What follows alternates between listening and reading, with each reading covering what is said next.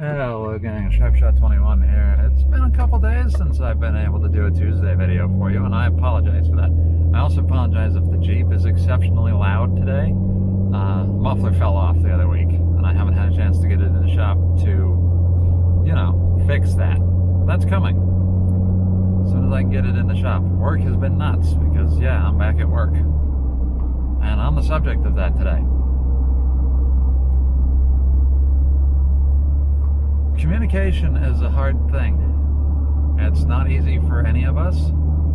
It is especially something that I have had to work on for a good chunk of my life. I have not always been the best communicator. I am still not always the best communicator. I do my best to be decent at it. I try to be good at it. But that falls apart sometimes. That being said, if I'm in something of a position of responsibility, I try to have my communication be as available as I can, and I try to be as available to my staff as I can be, and as communicative with my staff as I can be without being overwhelming. But if I'm running late, I will shoot a group text to the staff that I know are going to be there tomorrow, whose phone number, the day that I'm running late, whose phone numbers I have. Hey, running a few minutes late. Hey, won't be until X time, and try to ballpark it. And then if I'm behind on that time, I'll update them. That's a skill that not everyone has. It's a skill that a lot of people in management and upper management need to start to develop. If you know you have staff who want to work, try to keep them in the loop. It isn't hard. It takes time. You may be working long hours as a manager or a supervisor or a department head or whatever your title is of responsibility.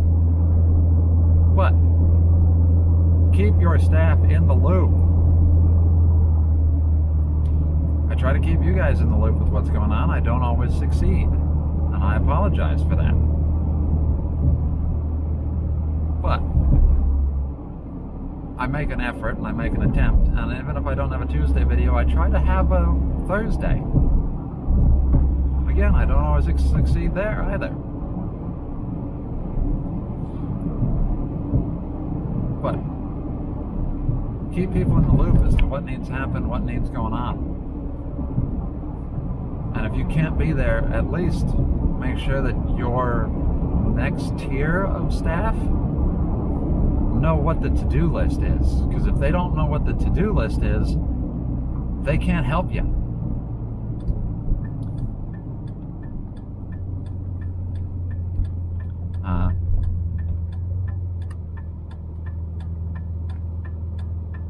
And that goes in the whole communication. It also goes in a preparedness bubble too.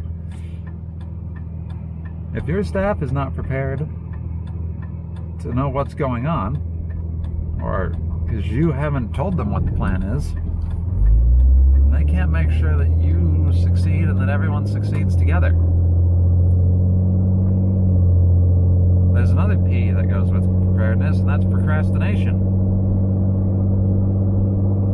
Try to get stuff done as far in advance as you possibly can,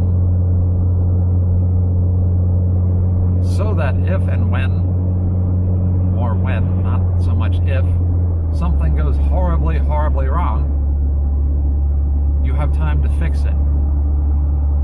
Do not leave stuff to the last minute for whatever business you're in or running or part of. Try to get as much stuff done early as you possibly can, because if you leave everything to the last minute, it's all going to go horribly wrong, and you're going to have no time to fix any of it. And that's going to leave you with egg on your face, and your business with egg on your face, or the business that you work for. Do not count on a soft opening.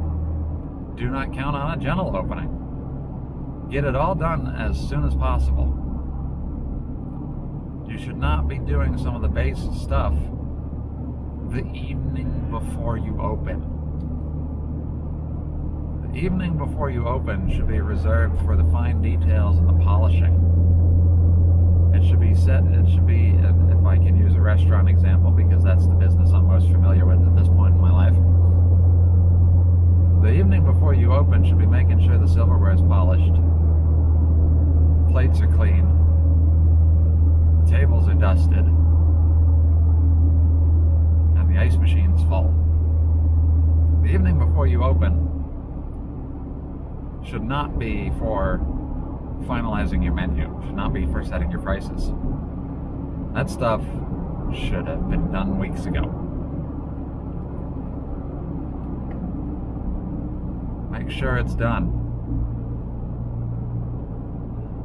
Make sure it's done well in advance. If you're going to open a business, make sure you got your ducks in a row well before you open, because the day you open, if you're scrambling around, something is going to roll through that door and hit you like a freight train. Just the way it is. That's karma. That's Murphy's Law. That's whatever you want to call it. That happens. It sucks, but it happens. Make sure that it's the only thing that is on your plate when you open. If it is not the only thing on your plate when you open, then you are not going to be able to handle it. And that goes for your staff too. If you got staff when you open,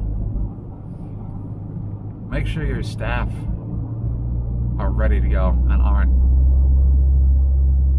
trying to fiddle with something other than what their job is on day one. That's my little mini rant. That's my piece of advice for anyone doing a business, anyone working in a business, anyone in a management position. Try to have your stuff ready to go and buttoned down. Have a plan of action. Stick to it. Hope you found this informative. You didn't necessarily have to like it, but I hope you do. And I hope to see you next time. Thanks for tuning in. Sharps out. Thank you all for watching. I hope you enjoyed. If you did, please hit the like and subscribe buttons. It really helps me out, and it lets you know when I put something new up. New videos will be going up on Tuesdays or Thursdays at 8 a.m. Eastern. And if I do decide to do live streams, I will try to give 24 hours notice. So hit the subscribe button on the channel, and you'll be notified when I post that stuff too. Hope to see you next time. Sharps out.